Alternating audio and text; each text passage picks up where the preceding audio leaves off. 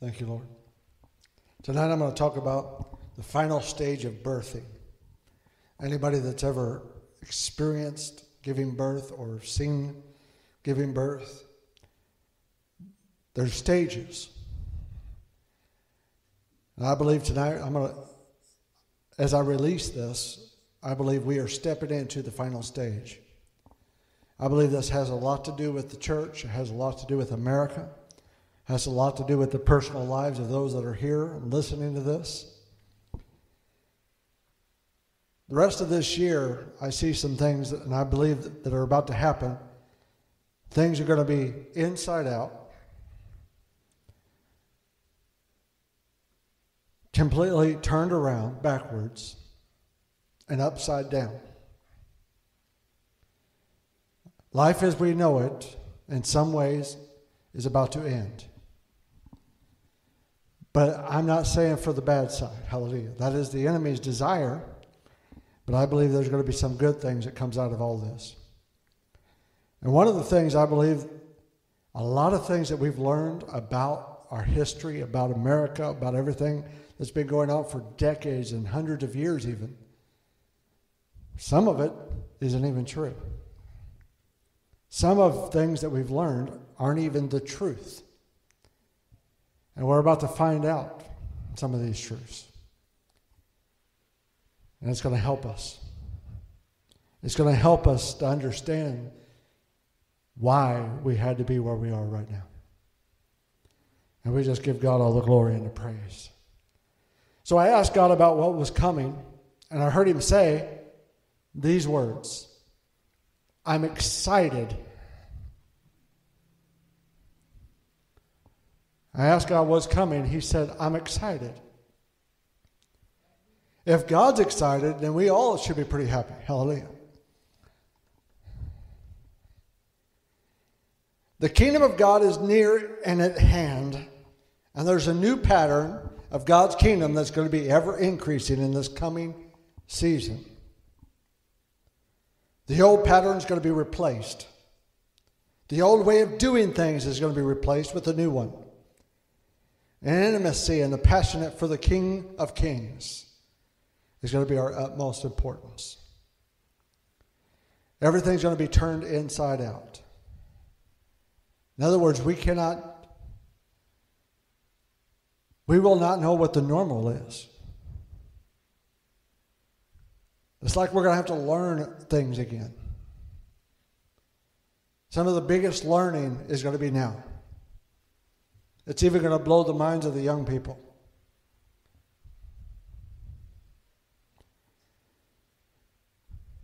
And it's going to come completely because God's light's going to completely expose evil, corruption, and begin to cleanse everything. There's going to be a huge movement of purity. It's supposed to begin in 2021.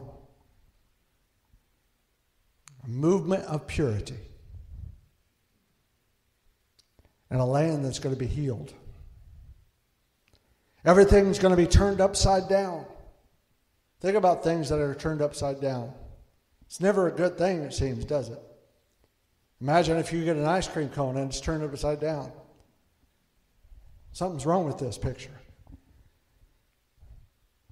Get a piece of cake and it's turned upside down. It can be an issue. Our life turned upside down. Things like righteous, godly morality, people will be moved from the bottom of the ladder to the top. People that have not been able to get to that next level are going to be able to get to the top of the ladder all of a sudden. The blockage of a spirit that's been hovering over America and the world, that's been trying to hold people down and keep people down, that spirit's going to be broken. The assignment's going to be broken, and we're going to see a progressive increase like we've never seen.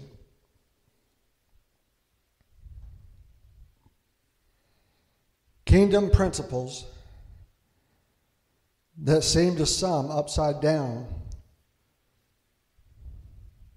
will begin to be enacted and apparent to all. God took me to a scripture. Isaiah 54, 7 and 8. Says, for a mere moment I have forsaken you. Think about this. This is, for a mere moment I have forsaken you. But with great mercies I will gather you. With a little wrath I hid my face. From you for a moment. But with everlasting kindness I will have mercy on you, says the Lord, your Redeemer. This is a big word, but this is going to be a true shift, a transformation like we've never seen shift.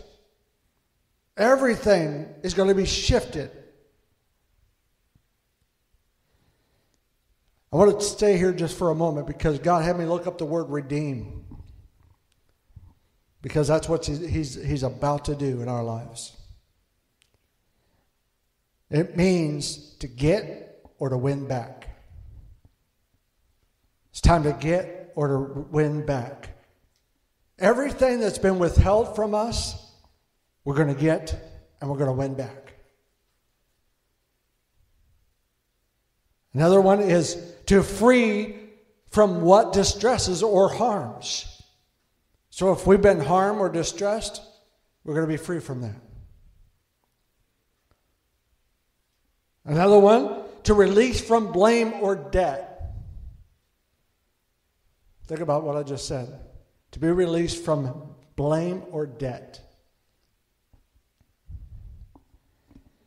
Another one, to extricate from or help to overcome something detrimental.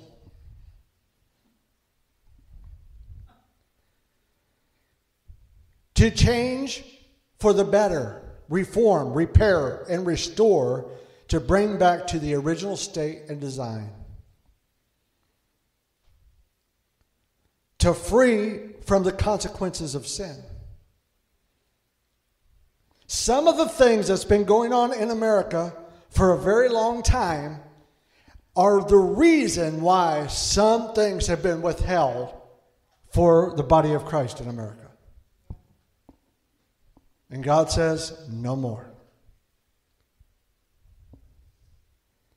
The Lord redeems. The Lord that redeems will turn around from lack to abundance. Sickness to health. Depression to joy. Thousands of hearts to align and agree with His heart.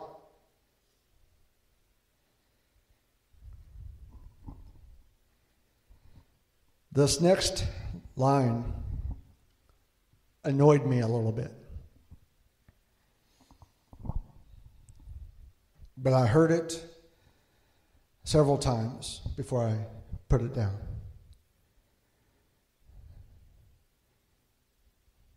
"2021 will be a great and historic year of the Lord. And it's just the start of the best is yet to come." You say, why did that annoy you? Well, if you don't know, then just move on. Hallelujah. Psalms 34:18 says, if your heart is broken, you'll find God right there. If you're kicked in the gut, anybody feel that? He'll help you catch your breath. It seems no matter who you are and how much we love Jesus, there remains a broken area in our lives that God is still working on. I don't believe anybody in this room or anybody listening to this online that can literally say there's nothing in your life that isn't broken.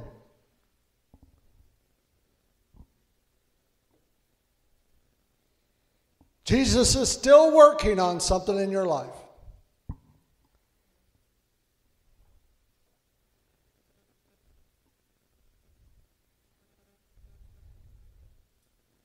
God says, I'm in your brokenness, and when things didn't go the way you planned, I didn't answer the way you thought I would. But I'm still here. And you are under my wings, saith the Lord.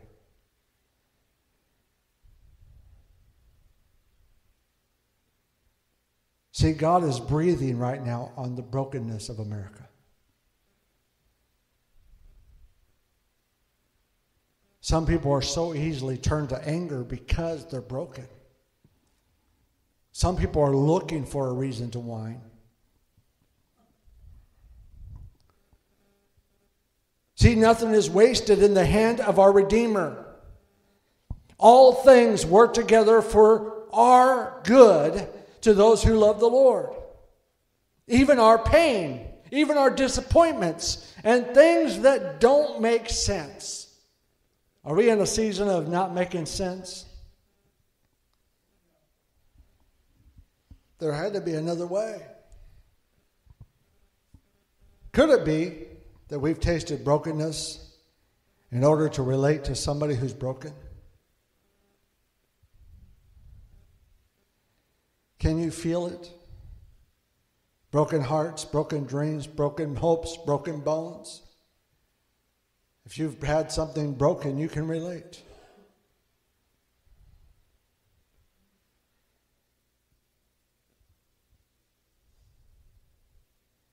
Maybe we should take some time and weep for those who can't weep anymore. And you know, one of the major things, I might get ahead of myself here, but I know it's in here. Some of the people right now that God is moving right now for are people that cannot cry anymore because of the tortures they've experienced. They have no more tears left. They can't cry. They can't resist. They have no fight left in them.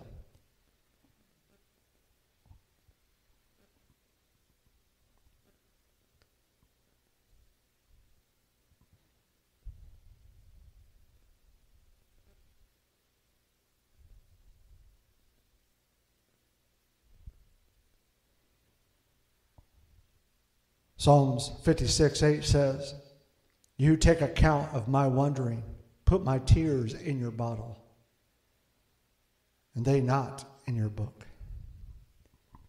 Lord, let this be a year, and let us find you. Let our dreams begin to come true. Not just for over ourselves, but to heal the broken and dying world. Whether the media says it or not, there are children that are imprisoned still today. Sex trafficking is rampant in America, and they have no more tears left to cry. As I was preparing this sermon, I saw a 7-year-old girl who couldn't cry anymore, as these 3 men took advantage of her. In the spirit, I saw this.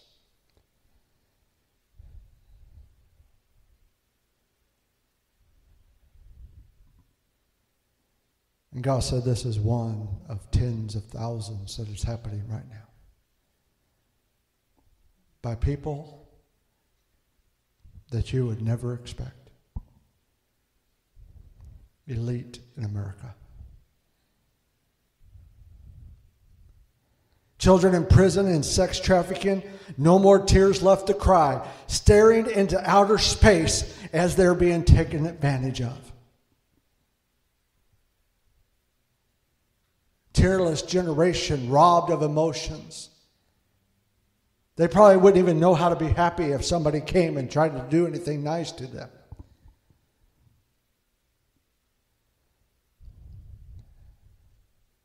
And it's not just children, there's animals as well.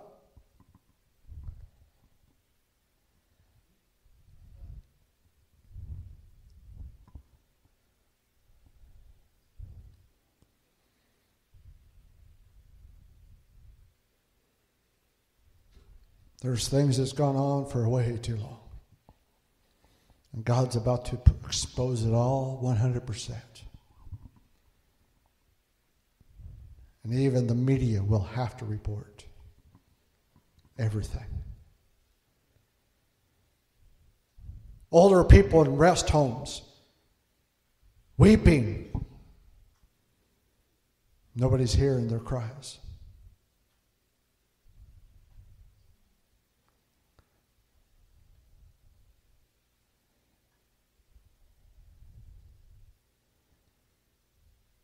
Perhaps when we weep with those who weep, our brokenness begins to heal.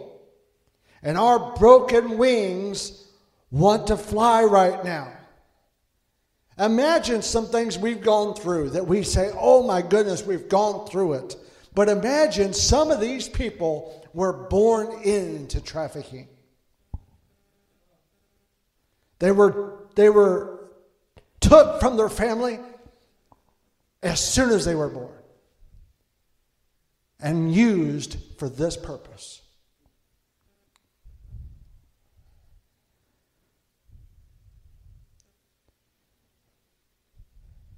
The church and its ministry for this type of generation that is coming.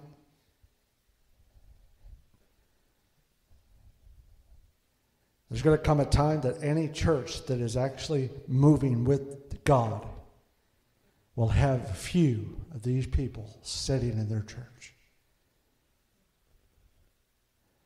to be mended and put back together again, piece by piece. God's the only one that can fully heal these people. I said God's the only one that can fully heal this kind of people. See, perhaps when we weep with those who weep, our brokenness will begin to heal. If we could weep with this kind of generation, these kind of people, imagine.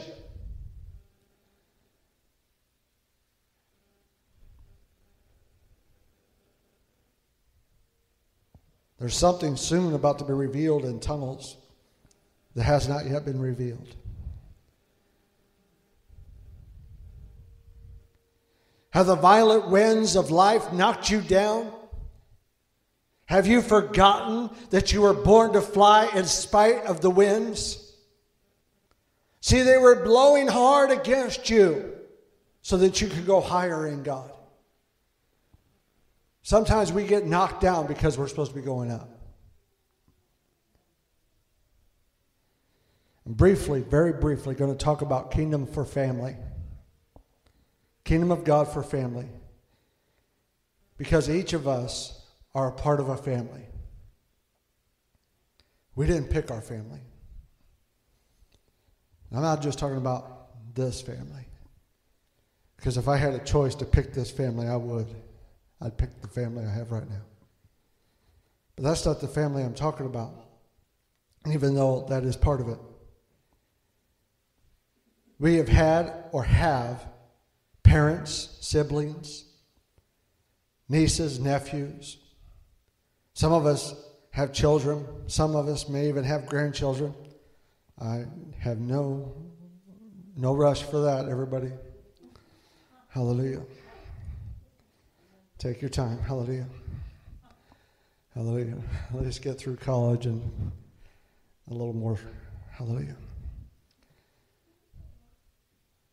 But the enemy of our souls, which is Satan, is after our kids.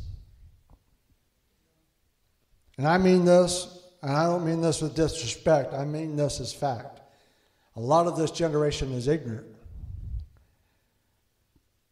about what the spiritual climate is all about.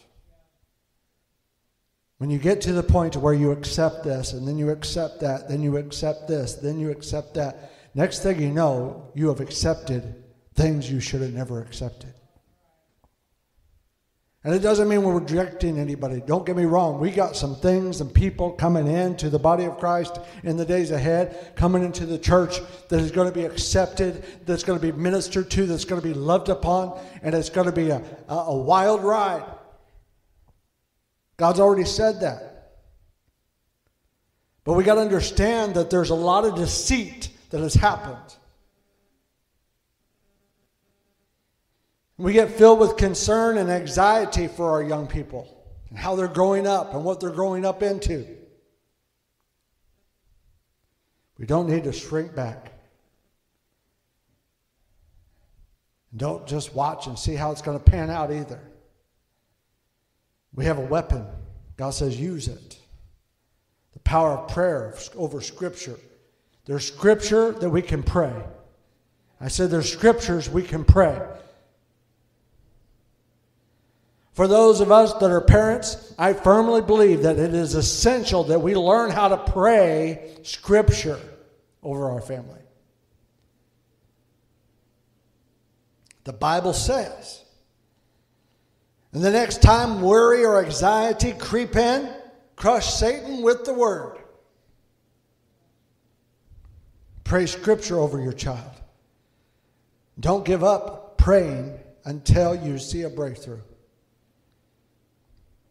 Not only will it help quiet your anxiety, but I believe we will see tangible changes in family when we persist.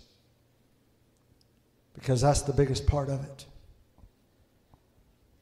The title of this sermon again was talking about the final stage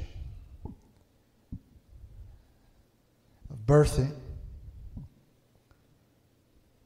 So that's what we want to get into now. Because the breakthrough that we've been trying to obtain is on its way. Just as other breakthroughs finally did arrive, this breakthrough is on its way. Things that have not happened yet, seem delayed, are going to come forth. You will experience deliverance from the issues where you haven't been able to receive complete breakthrough. Prophecies not yet fulfilled are going to manifest. Believers who have been so discouraged as they press through to their breakthrough but don't see the full manifestation. It's a time to get excited. This would be complete deliverance for some in the areas where they haven't received their breakthrough. I'm talking about all of a sudden things are just going to happen. All of a sudden. Lord's been showing me it's like the final push. It's time to get into some detail about that. The final push. You will receive complete deliverance with all of your waste pushed out.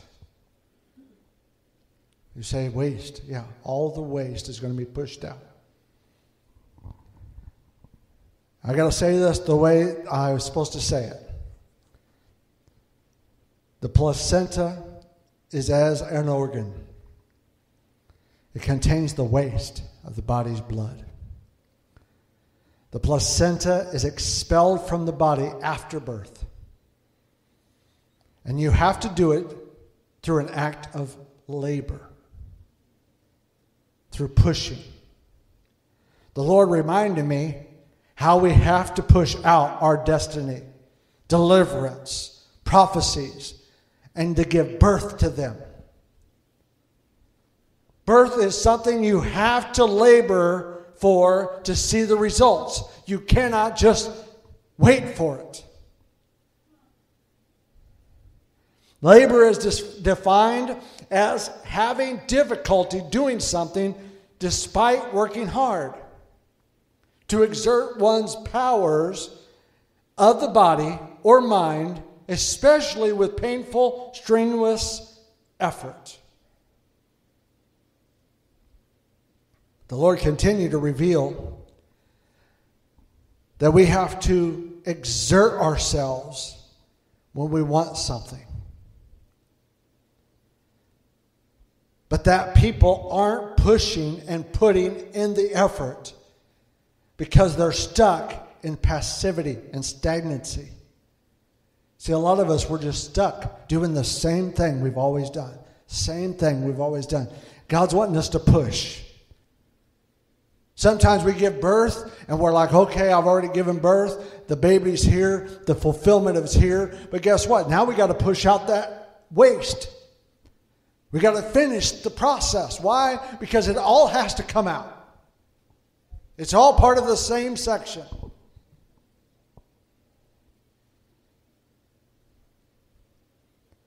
See, a lot of people are tired and they feel defeated instead of walking in the victory and hope. Despite opposition, you have to move forward and put in what appears to you to be a painful, strenuous effort. We love easy. A lot of people wouldn't use a microwave if they had to crank it. Keep it running. Like the old wash machines. You used to have to wind them like this. Hallelujah. See, to push is a vigorous effort to obtain something. I think children would probably ask for less things if they had to push it out every time.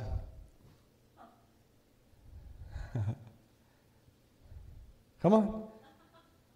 And every push would be a little bit more difficult. You want a certain shampoo, you had to push. Well, that's probably a 10, 15-minute push. Hallelujah. Come on.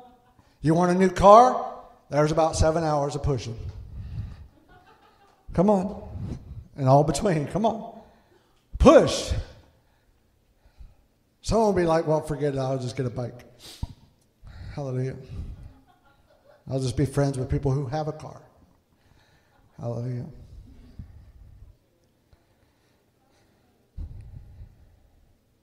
See, it means to thrust forward, downward, or outward, move forward by using force, to exhort oneself continuously, vigorously, obstructively, to gain an end or press forward energetically against opposition.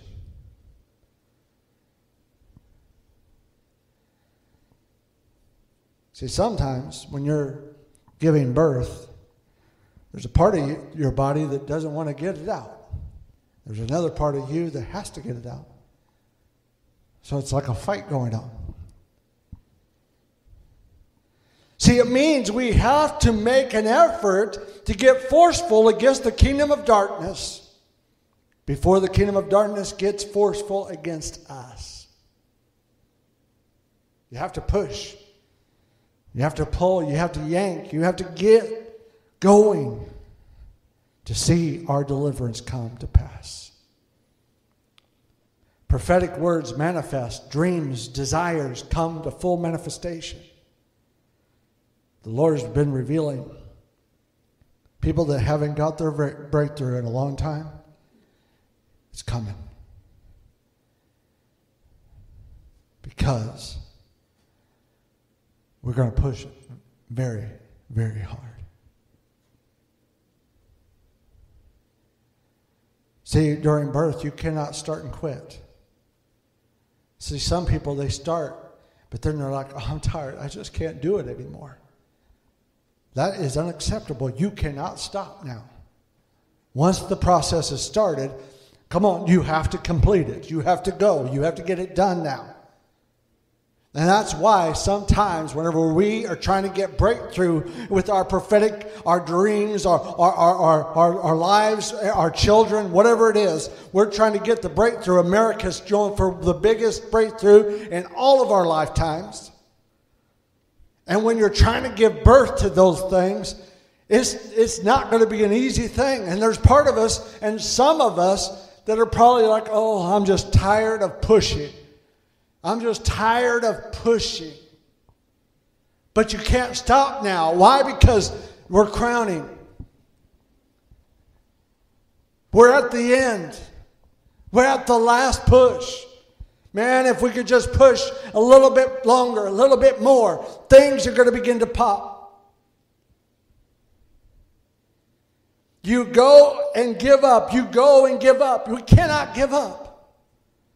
You have to put in the effort.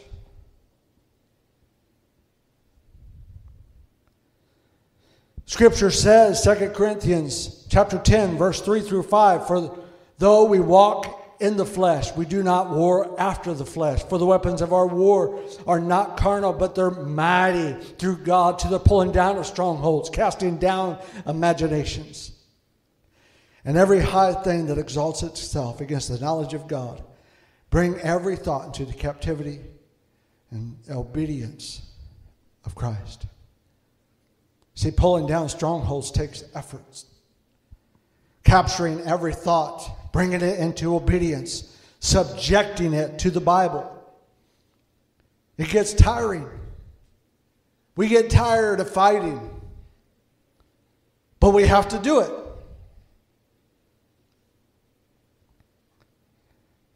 The placenta contains the waste from the baby's blood.